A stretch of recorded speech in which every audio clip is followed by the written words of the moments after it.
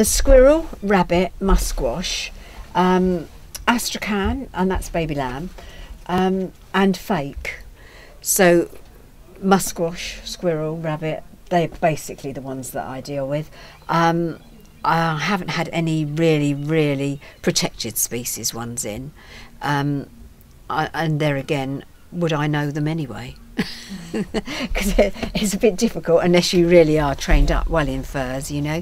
I just sell them as vintage clothes. I did stop selling fur actually for a while.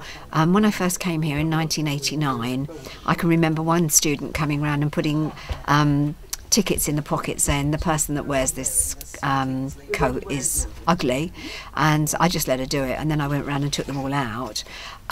Since then there was a big hoo-ha about fur with Naomi Campbell and Kate Moss not wearing fur, and then they started wearing it again. And I think what's influenced me to stock fur again is A, the really cold winter last year, and B, the recession. I think it's crazy to get rid of a really good quality coat when it's not going to bring the animal back. As long as the animals aren't going to be killed now, the coats that are here now, I can't see any problem about wearing them. I don't like the fact that they're going to be killing animals in the future for fur. Sheepskin, fine, but I think with the furs that are here now, that people have kept hidden in their wardrobe for 20 years, I can't see the problem in wearing them.